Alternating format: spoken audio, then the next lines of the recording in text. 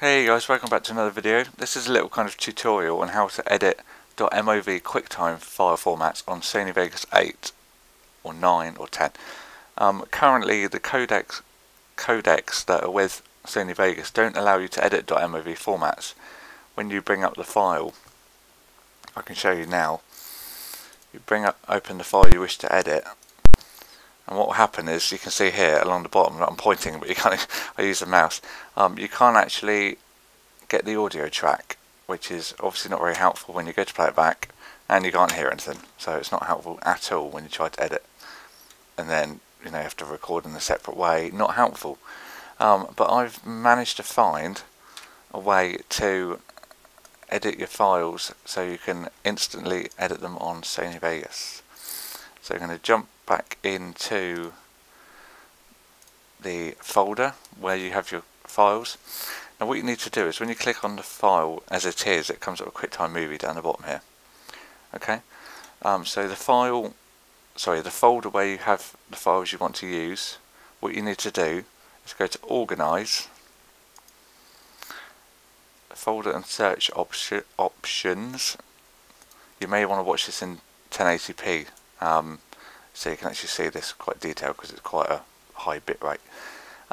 When you're in the folder of options, you go to View, and then you can have the little details here, and it will say hide extensions for known file types.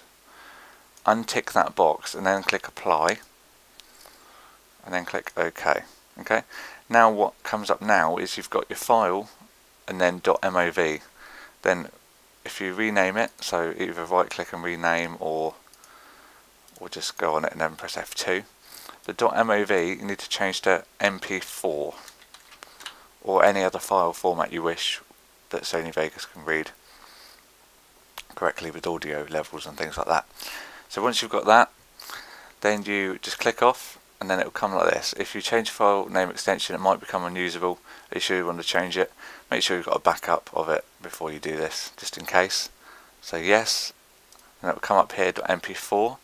Now if you note down the information, it's now been changed to MP4 video, and you've still got all the same information, same bit rate and same size of the file. So now going to Sony Vegas, currently using Sony Vegas 9, and then open. Now try and open your folder again, your file, sorry.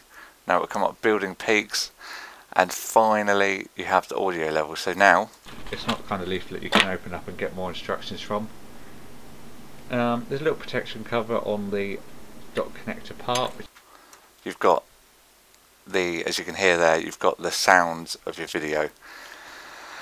I've been looking on a way to try and do this, trying different codecs for ages, and it just hasn't worked. And just a simple solution that means I can finally edit my videos is just such a big deal to me, to be able to put even just the dissolve on the start and the end of the video makes such a big difference to how I like to present videos, and makes it look more professional.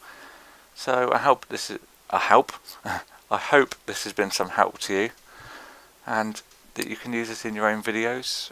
I'm certainly really pleased about this. So you can add dissolves into the start. So when you go at the start, it goes black, hey guys, fades in. Oh, I love it. So yeah, thanks for watching the video.